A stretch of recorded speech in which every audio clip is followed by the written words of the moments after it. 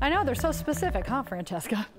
It is a splash of yellow beauty as far as you can see in Forsyth County. For more than 20 years, the Anderson family has planted hundreds of thousands of sunflowers on their land, 35 miles northeast of Atlanta. It draws people, some to buy the flowers and others just to pose for the gram.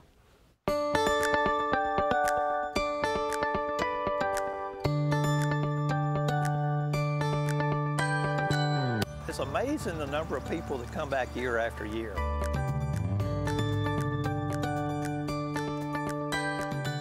We've got families that come back for probably 10, 12 years for a family picture every year in the sunflower field.